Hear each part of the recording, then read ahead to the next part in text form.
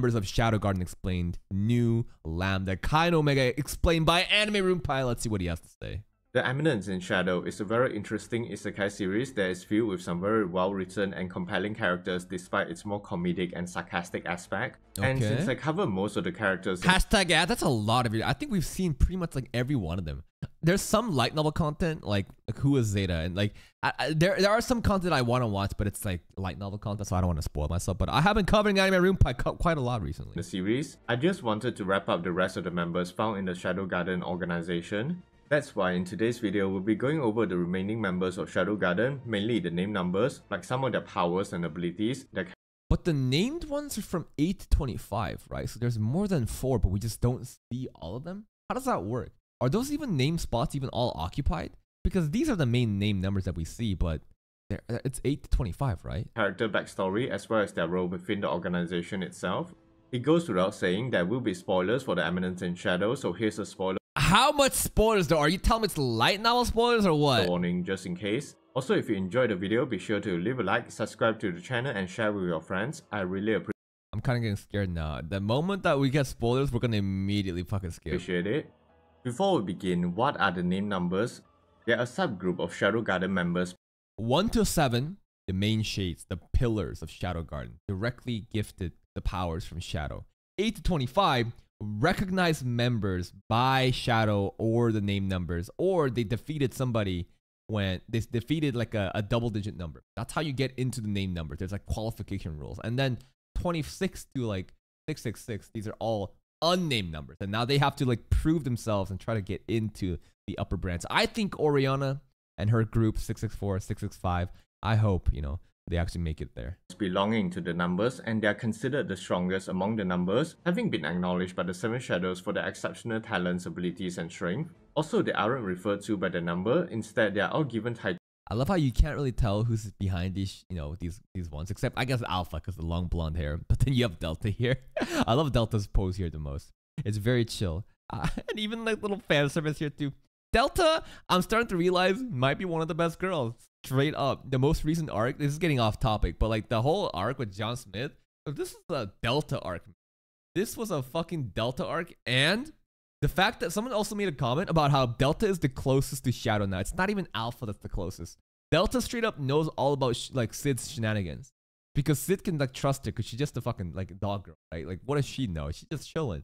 I think she is actually the closest to Shadow right now. If you consider all the relationships the Shades have with Shadow. Titles based on the Greek alphabet ranging from the letters 8 to 24, similar to the 7 Shadows. As for what the name numbers do within Shadow Garden, they normally supervise and organize the numbers below them, or they are involved in the management of the various branches of Shadow Garden. Niue is just like Gamma's personal assistant, right? And Kai and Omega just like our lab assistant. They just do whatever the fuck you want. They'll like be like rowing boats. They'll be like on the bicycle trying to power it up for like the Monday Man Mask. They're just helpers. But often they are simply assigned to become the direct subordinates of the 7 Shadows. Currently, the only known name numbers are Lambda, Nu, Kai, and Omega. So having said that, let's get to the main topic.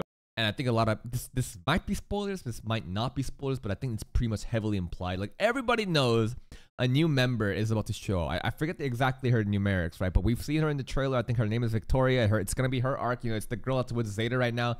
She's gonna be the next like name number, right? So that's gonna show up. You got the video. Burger rapper, no. Evil. Wow, I did not know. You see that? Nami and 665 and 664, they were always there. That's crazy. She's not a name number? Oh, never mind. Oh, I thought she was. But goddamn, they were always there, and she's still eating and doing the thing. We need to get more lore on these two characters. I need to know more about them. Why are they always together? Why is she always eating? Why is she always so bossy? Now, starting with Lambda, she used to be a soldier from the Valgata Empire, but after showing symptoms of demon possession, she was captured by the cult to be experimented upon in their research facility. Luckily, she would eventually be saved by the 7 Shadows when they raided the research facility. After finding her, Epsilon would cure her demon possession, and following that, Lambda had learned the truth. Epsilon can cure possession? I thought Shadow is the only one that can cure the mana overload. But I guess with the powers granted onto the Shades, they can also cure. I Did not know. Behind the couch, so she decided to join Shadow Garden. She would then receive the number of 11, but later she earned the title of Lambda, becoming a named number. As for what Lambda did after joining Shadow Garden, when they moved their base to the lost city of Alexandria, she briefly helped Ita with the reconstruction of the new base and developing. I thought she's just like drill sergeant. She's just there to just... Alpha and Epsilon are the only one that can cure possession? Is it light novel? Is it spoilers on why they can do that? That's kind of really cool. Then again, those two are known as the ones that can control. Like Epsilon is like the best one at controlling magic. I'm sure that kind of goes into how you can manage mana overload in people, right? A new defense system because of her experience as a soldier, but her main role is to serve as the drill instructor of Shadow Garden, responsible for teaching new recruits while also utilizing her knowledge of military. She's just there to fucking yell at the waifus, strip them naked, and just build them back up. Procedures and practices to improve the discipline and overall standard of the numbers. However, her initial teaching methods had caused a huge decline in the effectiveness and efficiency of many recruits, even reducing— Oh, wait, this is Reincarnate as a Slime. I just realized. Another series that we're gonna get started pretty soon. The morale of the organization because it was too demanding and punishing. Luckily, thanks to advice from Alpha and Epsilon, she was able to quickly improve her team. Alpha cured Alexia's inmate in Season 1. That is right, Episode 5, Season 1, in the I'm Atomic moment when Iris was fighting that big monster. I didn't realize that Alpha cured there. She did. I thought she just used her own attack of like little mini I'm Atomic and just like disintegrated the girl, but then we returned her back to the human form, so you're right. That is curing. That's like one of the first times we saw that. That's kind of crazy. Teaching method, taking a more balanced approach by combining proper discipline with encouragement and focus on improving not just their encouragement. She encouraged? I mean, the only thing we've seen from her is just like fucking shame Oriana and strip her naked and cut her burger wrapper. So I'm a little hurt by her. Physical capabilities, but their mental strength as well. Lambda is definitely a very important asset to Shadow Garden, and thanks to her, the overall strength of all the numbers within the organization has greatly improved, and anyone that completed their training can easily outclass the average Dark Knight from the Night Order.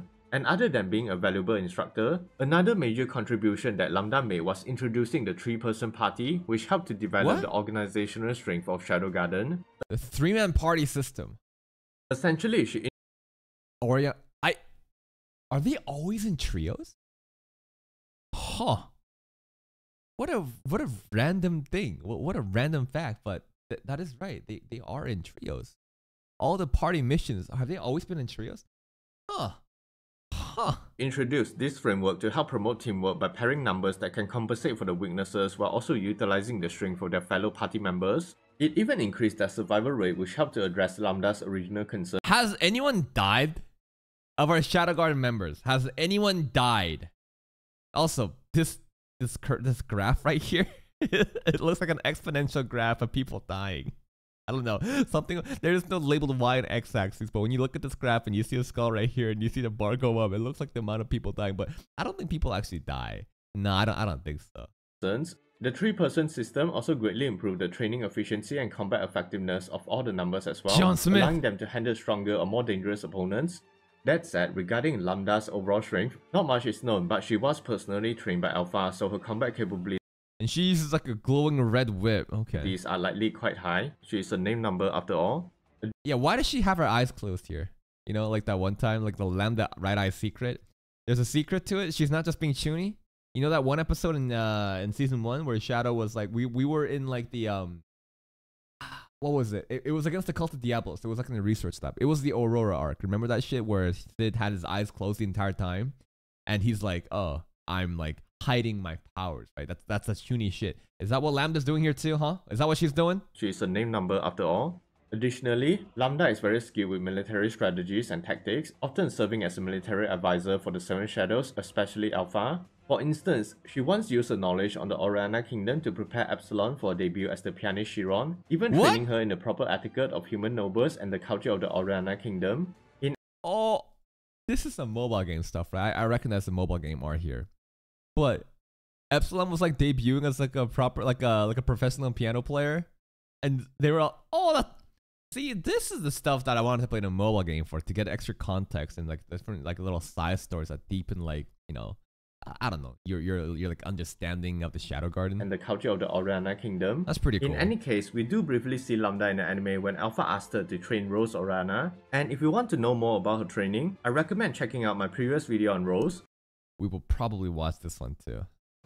Anyways, even though Lambda has been shown to be quite stringent and harsh towards the new recruits, deep down she is actually quite compassionate and caring. She's strict because she just wants to make sure everyone can survive, and all she wants is to simply provide. Eye closed again. I'm starting to realize this eye has constantly been closed. Even when she's cutting up the fucking burger wrappers from Oriana. Prevent the numbers from experiencing the same burden and trauma that she had to suffer through previously as a soldier, which honestly makes her such a compelling and respectable character. Hopefully her story will be expanded upon more in the future. Wait. Explain that logic one more time about why she is so mean. Experiencing the same... Hold up. She's strict because she just... She's actually quite compassionate, but she's really strict because wants to make sure everyone can survive, and all she wants is to simply prevent the numbers from experiencing the same burden and trauma that she had to suffer through previously as a soldier, which honestly makes... Okay, that makes a lot more sense. Okay. She's being very strict and harsh because she doesn't want anyone to die. That actually makes a lot of sense. So such a compelling and respectable character. Peace out, Hopefully her story will be expanded upon more in the future. But what are your thoughts on Lambda? I would love to read your opinions on her character overall. Knew it. Damn. I forgot she was that cold in season 1. Oh my goodness, I remember that scene. Next, let's talk about New. And before she joined Shadow Garden, her name was... Is it New or New? I thought there was like an E at the end. Nicoletta Marquez. She came from a noble family that was famous for producing Dark Knights that specializes in espionage and interrogation. She is said to have a promising future, having just enrolled at the Midgar Royal Spelser Academy. And she also has a fiance. I'm not sure like how important it is, but there is that one character. That character survived actually in season 1 while the other partner died. It was Iris's main Black Knights, right? One of them is like, and he has a different style too. He has like a red cape or something and blue hair, but it's like a fiance. It was like briefly mentioned during the Sherry Barnett arc, but it was like glossed over. I'm not sure how important that character is or how important their relationship is, but it's interesting that they like let us know that, oh, she has a fiance or an ex-fiance, by the way. Me and being engaged to a notable knight named let's go. Hey, straight up right here. Marco, straight, there he is. Does this matter? Why did they tell us this story? I don't know. It deepens, I guess, New's character. She was content with her existing life, but it came crashing down when she became afflicted with demon possession. She How? was disowned by a Where did the demon possession come from? How does a normal girl just get affected like that? Because the other girls here, like Alpha and them, they all got like experimented on, right? They were all being experimented on. Niue was just chilling, having a dance, and suddenly, boom, possession. How does that work? Huh? Does that imply that someone around her, was actually sus? Is it Marco's fault? What's going on here? Family even declared dead by them, and later sold to the cult of Diablos because a human possessed. It's just genetic. It's just lie dormant. Some people, everybody might have it. That's how possession works. I thought possession was specific to like people that they were doing experimentation on. The cult of Diablos was doing experimentation on. But everybody, it's just RNG. You can like have it or you can't. It's just fantasy cancer. So like anyone can have it. I thought this was like specific to like a subset of people that was having experimentations done on them. But they all just can be cursed with possession. Okay. All right, whatever. Was extremely rare. Luckily, Zeta discovered Nicoletta's existence, so Shadow Garden intercepted and rescued her from the cult. Alpha would then cure her demon possession, but because human physiology was different from elves and therianthropes, she took almost 4 hours to completely cure her condition. And as usual, after learning the truth behind the cult, Nicoletta wanted revenge, so she decided to join Shadow Garden. Also, it seems that being a human possessed caused her to have greater overall potential than the average Shadow Garden member, so Alpha placed Nicoletta under the care of Lambda to receive special training. What did you just say? Overall potential than the average.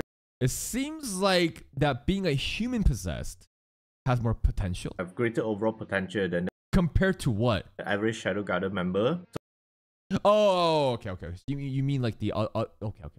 Like the unnamed numbers, the 66 whatever, blah blah blah. All those unnamed, a human being possessed. Obviously, because it was possession, right? Anyone that has possession and gets cured, I think it's just stronger overall, right? So Alpha placed Nicoletta under the care of Lambda to receive special training. And because Alpha had planned on making Nicoletta a name number, she was given a temporary number of 93 and her actual title was left unassigned until she Why temporary? was ready. Nicoletta was able to easily finish her training because prior to her demon possession, she was already highly talented and skilled, being born from a family of Dark Knights. It was estimated that her overall strength. Why does she? Oh my goodness, this is from the mobile game, bro. She was one of my first 5 stars I pulled, but god damn, what is that pose, cameraman? What is that look? I mean, this is very strategic angle, even the way that she's looking down on you. I think she's filling a specific niche into people that being looked down upon by a pretty strong woman like this. Is comparable to that of the Seven Shadows, so with that, she finally earned her title as New. And it not only represented the Great Alphabet of 13, but also represented the English word new because Shadow Garden literally gave her a second chance at the new life. But even though New has renounced her past, she still has some regrets about what her life could have been. Maybe that's why when Rose joined them, New had helped the princess to overcome some of the trauma because she felt a kindred I wanted to see those scenes. I didn't get to see New and Oriana scenes. Spirit in the princess. In any case, New clapped Rose after her joining Shadow Garden, but Anime Rumpai was just like, you know, New felt very empathetic towards Oriana because she too was another human possessed and had to lose her, you know, her old life. And you're telling me, nah, she's like, welcome to Shadow Garden, bitch. Get these hands. Overcome some of the trauma because she felt a kindred spirit in the princess.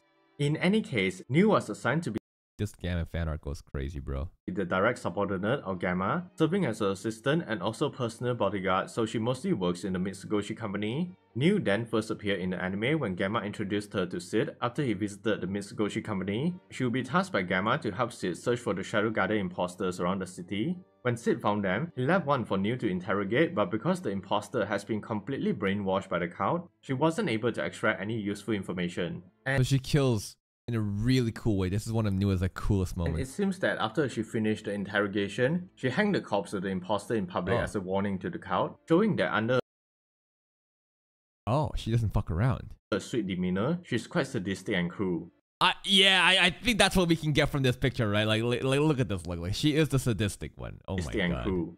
Anyways, New then infiltrated the Midgar Academy as a student to deliver a report to Sid. And later when the cult attacked the school, she along with a large contingent of numbers led by Gamma were deployed to stop the cult and rescue the students. But the anti-magic barrier was preventing them from actually attacking, so New was sent to find clues in the lab of Sherry Barnett. There she would discover her ex-fiancé Marco Granger unconscious and Glenn, the vice commander of the Crimson. This guy straight up just died. Glenn just straight up died. I'm like, what the fuck? Although dead while also bumping into Sid, she informed Sid about their plan, and after receiving new orders from him, she relayed it back to Gamma and waited for his signal. And apparently New had contemplated about killing Marco, but she decided to spare him in the end because of...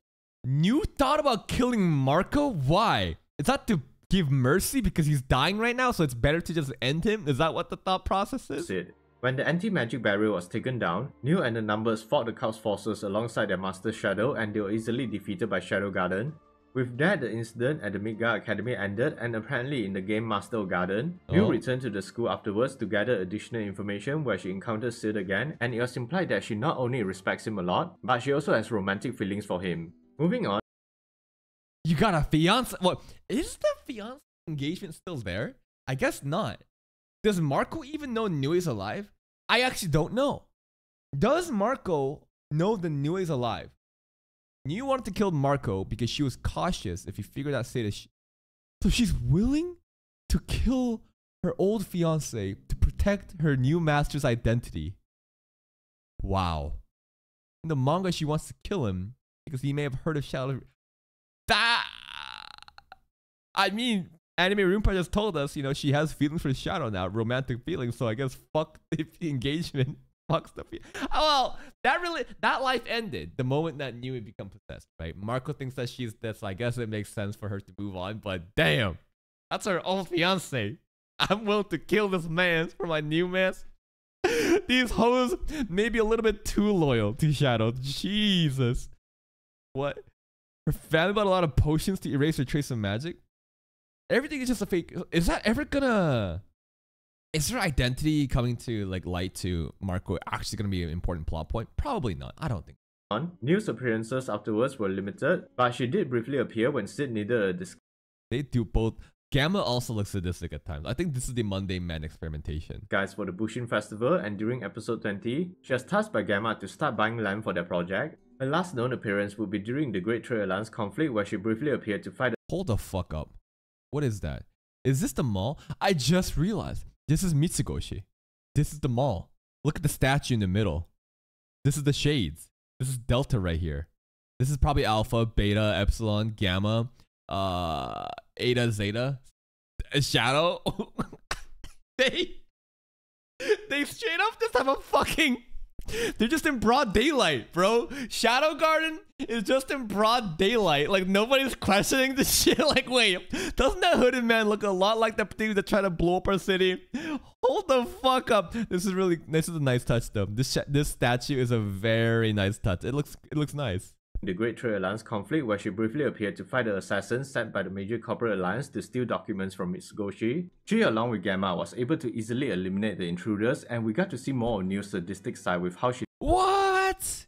I mean, we got to see, like, I am Atomic from Gamma, but I wanted to see New fight too. dealt with them. And for the rest... In fact, all I remember is Kai and Omega helping out Gamma. New wasn't really there. New was with Alpha being like, oh shit, are we sure we should have let her go there? The rest of this particular arc, New was simply in the background doing her usual job in Mitsugoshi. So with that said, New has shown to be quite skilled in combat, being able to swiftly eliminate her targets with extreme precision. Also thanks to her former life in the Marquez family, she is highly skilled at interrogation, which really suits her sadistic personality and espionage. More espionage specialists like Alpha Epsilon. Being able to seamlessly blend into the background and mask her presence. Additionally, New has great magic control, being able to maintain a slime bodysuit even in conditions where her mana is restricted or disrupted. Overall, New is definitely one of my favorite characters. Her sadistic side... I think Anime Rumpai is a little bit of an M. I think he wants to get whipped and stepped on by New. I don't blame him though. I don't blame him at all. It's the perfect juxtaposition to a typical innocent and calm demeanor, giving more character to her personality. And if you have seen some of her appearances in the game Master of Garden and her interactions with Sid, you definitely love her character even more. Are there some sadistic moments in Master of Garden? Is there an actual like a dominatrix scene? Master of Garden isn't one of those type of games, right? You know, there's some visual novel games where there's some sexy scenes, you know. There's no new scene where she's literally just like spitting on you, calling you a pig and whipping you, right? That would be fucking insane if there was. New might actually be a contender for best waifu in the series, but what are your own personal thoughts on her? Feel free to... Really? New best waifu? Do you guys think that she has a contention for best waifu in the series? I think there's a lot of good girls in the show. I think New... She definitely had more screen time and presence in season 1. She still does show up around Gamma and stuff, and she's always there as like the main assistant. Have I ever thought that she's the best girl? I don't know. There's nothing wrong with her. I just feel like nothing really like entices me of her. I guess I'm just not into the sadistic girls. I personally still love Oriana. I love Epsilon. Delta has been rising a lot in my rankings actually. I'm starting to realize like Delta is kind of like low-key. Delta might be the best shade. Straight up. Ever since the John Smith arc, I'm starting to realize Delta might be one of the best ones. Share answers down below. Oh, Epsilon! Nothing happened there. One more time. No, look at them hunkers. Down below. Why does Anime Rumpai go into Epsilon's titty scene here as soon as he asks the question, is New one of the best girls? Oh my goodness. Nope. Nothing. Nothing happened. One of the few lines that we get from Kai and what's her name? Omega and Kai? Fuck. Kai and Omega, yes. Now then, Kai and Omega are the last two name numbers in the series that we know of, and they use very mysterious. I know fucking nothing of them. They're just like background characters that are always like doing something. They're always doing something to support the cast. I don't know anything about them. To be characters from the web novel, but became canon thanks to the anime. Wait, what? They used to be characters from the web novel, but if they're in the web novel, I guess they're not canon? I thought web novel is the source material. Canon thanks to the anime. Became canon thanks to the anime implies that even if that thing was true in the web novel, it's not like actual, like it is not the truth, you know, it's not the source content. I thought the web novel is the source content. I thought it's always like web novel into light novel into manga and then into anime. Web novel is a fanfic. Oh, interesting.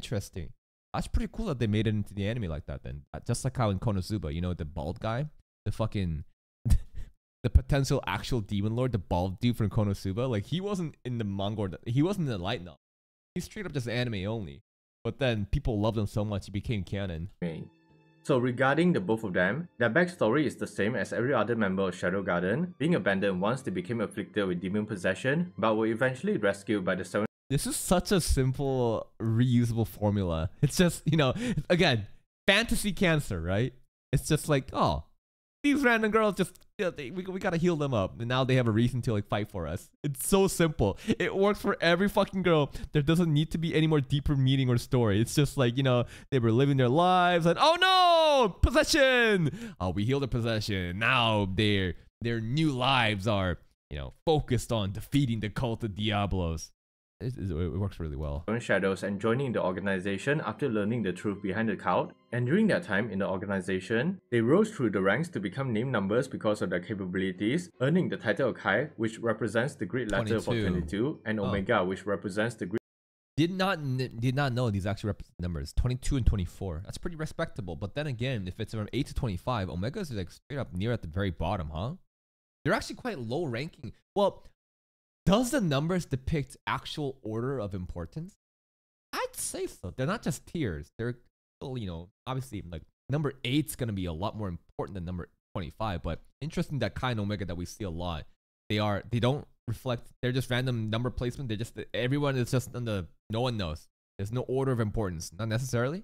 Okay. Greek letter for 24 respectively, and they were later assigned to be Epsilon's direct subordinates. Kai and Omega first appeared in the anime when they were sent to the Holy Land of Limworm to investigate. Yeah, I saw them around. It's like rowing boats and stuff. It's like, who the fuck are these girls? Investigate the Goddess Festival and the mysterious sanctuary. When Shadow defeated the Witch of Calamity Aurora, the gates to the sanctuary had opened, so Kai and Omega soon arrived with the others. After taking Natsume Kefka and Archbishop Nelson hostage, they entered the sanctuary but became separated from Alpha and Delta when Nelson activated the sanctuary's defenses. Regardless, Kai and Omega along with Epsilon simply continued to investigate and collect data about the sanctuary. However, during their investigations, Kai and Omega had witnessed something forbidden when Epsilon's slime bodysuit malfunctioned because of the magic distortion in the sanctuary. We haven't had this happen in a while, and I'm hoping we get to at least see one of these. I mean, the reused running gag, it might get old at times, but I still enjoyed it. I hope this comes back. I think the next arc that we're going into is going to be, like, Epsilon is going to be a little bit more screen time, I think. Sanctuary. Luckily, they somehow lost their memories, so Epsilon did not murder them, and it was honestly such a hilarious scene.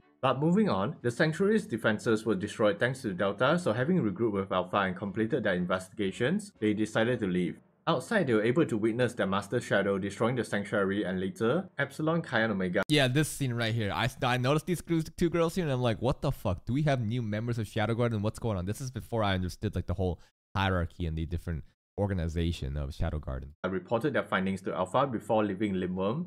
In any case, because of their limited screen time, I'm not sure about their overall powers and abilities, but it's safe to say that being a name number, we can expect their physical capabilities to be almost at the level of the 7 Shadows. Also, being direct subordinates of Epsilon, they likely have very high magic proficiency as seen when they're able to perfectly manage their magic and maintain their slime bodysuit inside the sanctuary. That is such a little detail that I would have just never... It just went over my head, but they did maintain it even though the sanctuary was like doing anti-magic. That said, their last appearance was in episode 20 of the anime, where they were seen departing with Epsilon to the Oriana Kingdom to investigate. Here we go! Here we go! Oh, yo! Remember this shit? Lord Perv Assad. I thought he was the main bad dude, but no. He's actually reporting to someone that has Dio's voice actor. This guy is actually the main bad dude of Cult. I guess... if you look at him now, I never realized this. He has like knight armor on. You know, rounds, you know, the knights of the round table, right? So this is actually a member of the rounds. Maybe like a low ranking member, maybe a high ranking member. But this is some endgame shit. This is some stuff that was in season 1. And I was like, oh shit, who the fuck is he talking to here? To get the cult's presence there. So hopefully we'll get to see more of them in the future. But for now, what are some of your opinions on Kai or Omega as characters? I would love to read them in the comments down below. But yeah, that was all. That's another great video from Anime Rumpai. Please give him a like, a subscription if you'd like. Always giving me extra context about Emerson Shadow, cut novel, you know, light novel stuff that I don't know as an anime only. Do I want to know? Nope. Nope. It's a rhetorical question when I ask for that kind of stuff. There's a lot more Emerson Shadow videos that we're going to watch from his content. So stay tuned for that. By the way, we do these reactions live on stream 7 a.m. PST on YouTube and Twitch. Hope to see you there.